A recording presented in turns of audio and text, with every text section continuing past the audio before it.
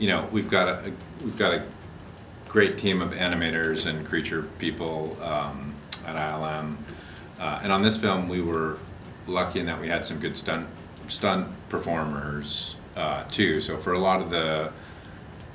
most of the scenes, like Black Panther being an all-digital character, we had a stunt performer in there when we were shooting the scenes, and a lot of our and the same is true of Spider-Man.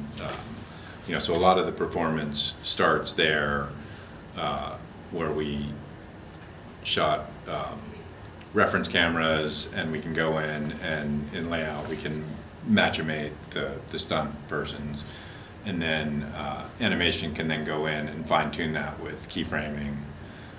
In the case of Spider-Man, there was much more keyframing there, just because the nature of the character being,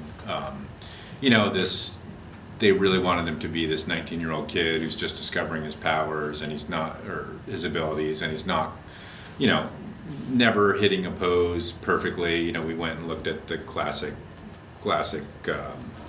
Spider-Man artwork and comic art, and wanting to hit those key Spidey poses, but also at the same time we'd only hit it for a few frames, and then you'd go back to being slightly off balance or not quite perfect, or trying to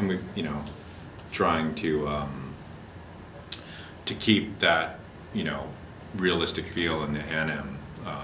But all we looked at a lot of, for Spider-Man, for example, we looked at a lot of Tom Holland. He's got a bunch of videos online. He's a pretty agile guy. He can do side flips and back flips, and so we looked at a lot of that. Lots of reference, and as much as we could try to shoot our own video reference in the scenes.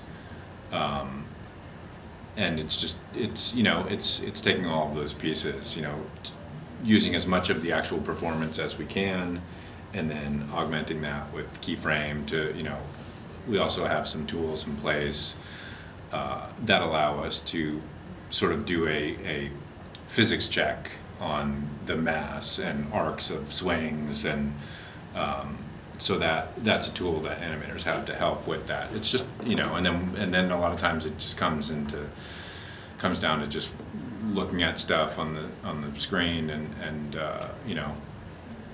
just talking about, hey, does that look right? Does this like a little funny there? Oh yeah, maybe it does. And just kind of getting everyone in a room and talking about it. But at the end of the day, it just comes down to the talent of the animators and the performance that's given on the day.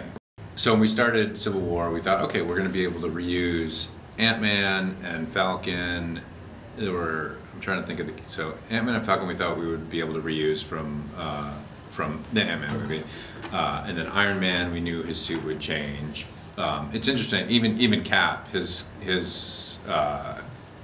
costume changes. I mean, one thing that Marvel does is it lets the directors sort of put a little bit of their stamp on things. So the costumes are changing. So at the end of the day, the Ant-Man costume was a complete redesign, and Falcon was a minor redesign. Like a lot of the fabric got darker, and there's a few minor details on like boots that changed, and the wings actually changed as well, because we had done the wings for we did the original Falcon for Winter Soldier, and then he appeared in Ant-Man, so we did a wing redesign in Ant-Man, and then we thought we'd be able to get away with the same wings again in Civil War, but then they slightly changed again. So we always go into it thinking, all right, we're going to be able to reuse that rig, and like rigging Falcon's wings are a good example, where that was a pretty complex rig to get the wings to fold up into the pack. And so we tried as hard as we could to maintain that rig, and I think we were able, in the end, we were able to reuse a good portion of it. There's some bigger changes, some subtle changes, and that's in the design of the characters. Then in terms of our systems, our muscle system and rigging system is continuing to get better and better and better as we go. So, sometimes we look at things and say, okay, we can use what we had, but we've got something over here that's better. Like, how painful is it going to be? Because I'm always like, yeah, let's use the latest and greatest thing. So that's what we try to, but at the same time, being on fixed time and we generally try to do what's best for the show. Renders can be constantly changing. There's always there's always things are constantly getting better and better, and you always want to use the new tools and the best technology. So that's what we're trying to do. At the same time, you've got to, at a certain point, you have to say, okay, this is what we're going to do. This is what we're going to use to get the movie done, because you can't always be chasing the next tech, and it changes from show to show. That's one of the great things.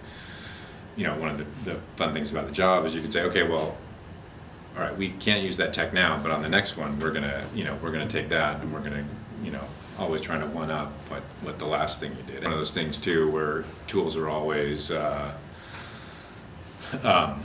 changing, or you're coming up with tools as you go. Hey, wouldn't it be great if we had something to do this? Oh yeah, well, like one of the things we had a whole, for his webs firing, that was another big development project that we did.